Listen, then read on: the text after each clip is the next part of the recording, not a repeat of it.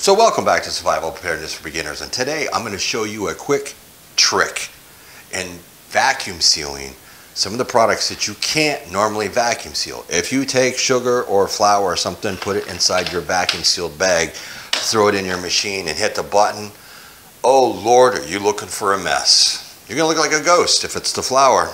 Remember this, folks, you don't have to have an oxygen absorber and put in here.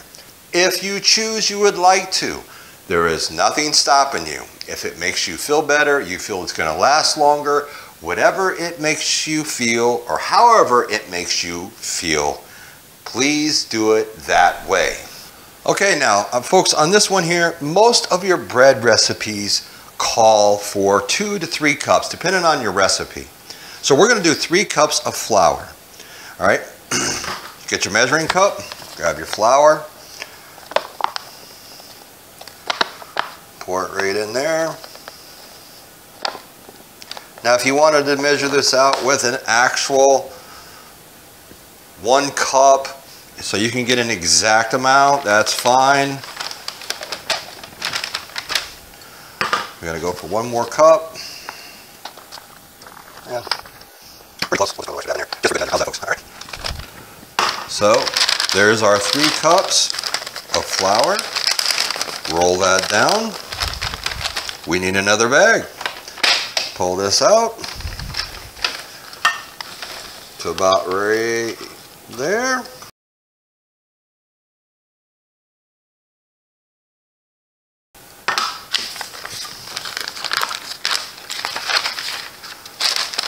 Take our bag, put it inside our vacuum sealed bag. Now, like I said, if you wanted to throw an oxygen absorber in here, you're more than welcome to. But you don't have to, folks. And right now, with inflation and the price of everything in the stores, if you don't need it, don't buy it.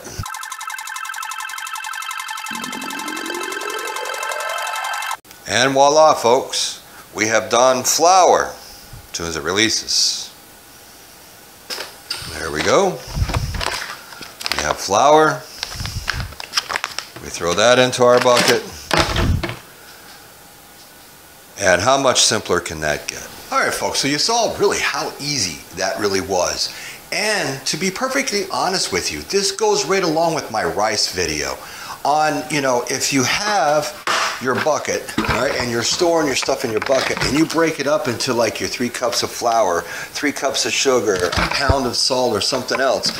These are great bargaining tools. This would be a great bargaining tool in case of an emergency, a grid down situation, or Lord knows whatever else may happen. People will eventually need these products.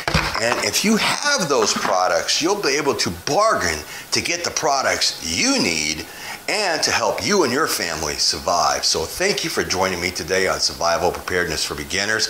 I hope you all learned a little something about vacuum sealing and doing some of the dry goods that you just can't do unless you know this trick, right, folks? So you all stay safe. You keep prepping. You keep the boat afloat.